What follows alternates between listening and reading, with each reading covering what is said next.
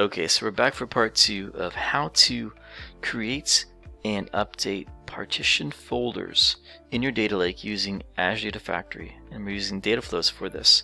So let me pick you up to where we left off. We had created a bunch of different partition folder structures based on our loans, movies, and taxi. Three different data sets, and 3 different ways of partitioning the data. Taxi, we are using a decomposed year structure that has subfolders within it for different parts of the date. For movies, we are partitioning by year, so we knew a little bit about our data. We know that we want to group it by year. And then for loans, we create our own specialized structure based on a part column that we created ourselves with a window transformation. So let's go ahead and let's add some new values, some new rows to this data that's already been partitioned in the data lake. So I'm going to go over here to this data flow. I'm going to update movies and taxis. So with the movies, I have that same movie data set. I don't have a separate update data set. So what I'm going to do to make it into an update or an insert of a new movie is I'm going to filter just Toy Story. I'm going to take that Toy Story row and I'm going to name it as Mark Story with a new identifier. Movie is the primary key field within this data set. So what this is going to do is it's going to generate a new movie called Mark Story with that ID in the year 1995. Alright, now I'm having my selects here because this is my shapeshifter, and again I'm writing to Parquet, so I can't have spaces in the file in the column names. And then the sync is really essentially exactly the same. So I'm used to keeping the same default naming pattern, and for optimize I'm using key based on here, and that's it. The other one is taxi source. So taxi, we had decomposed the date, so I still decompose the date, but what I'm going to do is I'm going to create another year of data. So I'm going to do that by generating a year plus 1. So we only had 2013 in there for taxi. I'm going to update to 2014. So we'll have 2014 in there as added. So this is showing you how you can generate those folder structures, partition folder structures, and then you can add data to it very easily. So I'm going to take that part test pipeline, and I'm just going to put in the update movie parts data flow that we just worked with. And let's go ahead and run this under debug, and we'll see that we get those new values. Then once we do, I'll show you how you can read the data in from a data set in data flow.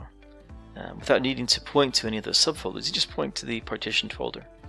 Okay, so I'll come back in about a minute after the oven is warm and the baking is done.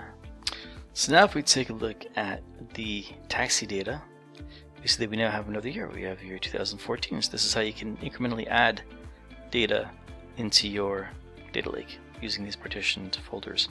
Let's go over and take a look at the movies data. We are partitioned by year, so we'll have added another movie for 1995.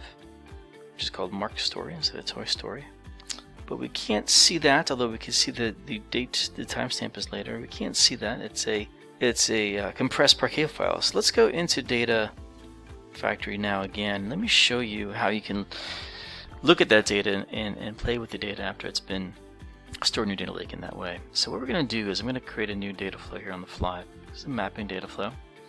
It will make the source to be for the movies, so we'll just call this movies source, and we'll create a new data set. And so this is I'm using ADLS, I'm using Azure Data Lake Store Gen 2, and those are Parquet files, right? Okay, so Parquet 6 is fine for this demo, and let's go ahead and point to my link service for my Data Lake Store.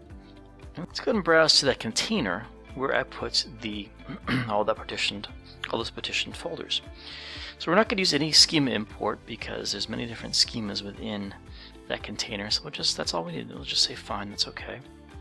Now what we can do in the source options is we can say that. So let's look at the movie so we can make sure that we had that Mark Story added to Toy Story. So the container, the path was, let's go back to our Explorer.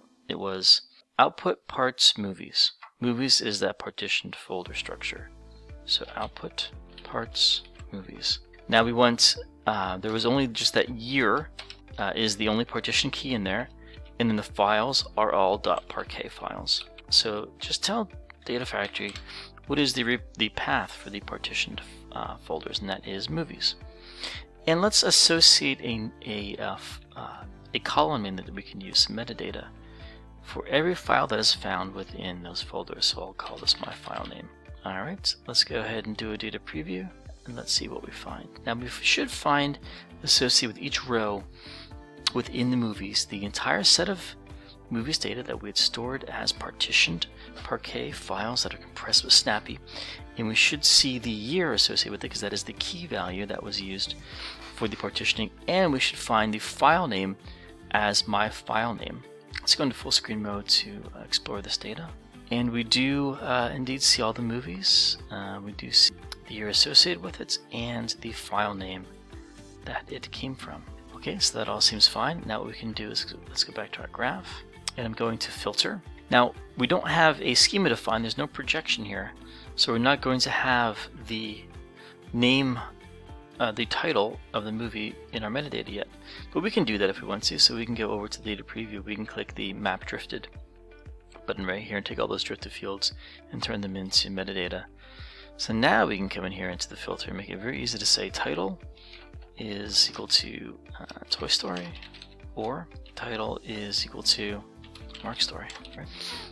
And then I think we can just go right from here and we'll do a data preview and we'll see what we get.